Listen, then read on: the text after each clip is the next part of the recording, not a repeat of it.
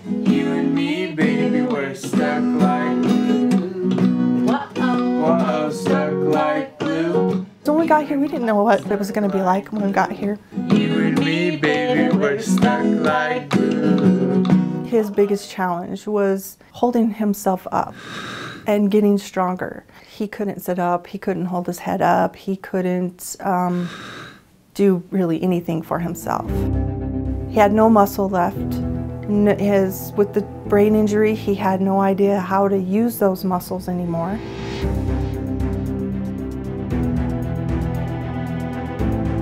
Fractured skull, fractured ribs, broken nose.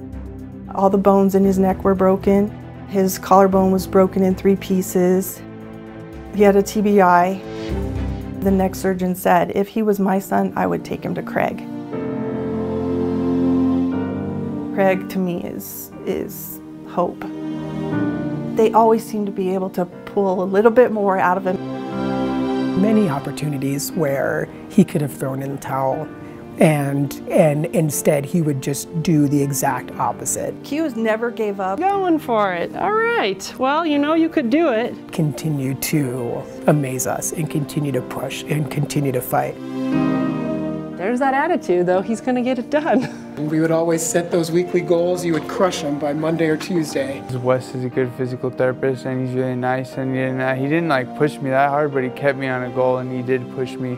You almost feel like you're a part of the family a little bit. You know, you share in those successes, you share in those days where things are tough. You build relationships with these people. You fall in love with them. So I am honored to be a part of Q's journey at a time where things were probably going to be pretty rough. These people here work with broken bodies all day long, every day.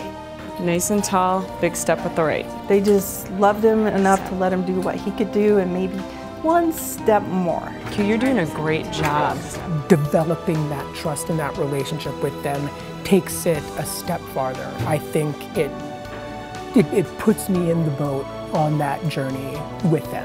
They don't just care about the patient, they care about the families too. Yeah, I like your shirt too. You look good in it. You look good in it too. It takes a special kind of person, a brave person to get up every day and come here and see these broken bodies and know that some are going to heal good and some are not going to heal so well, and they just keep fighting for you. I call them the A-team because they're all, awesome.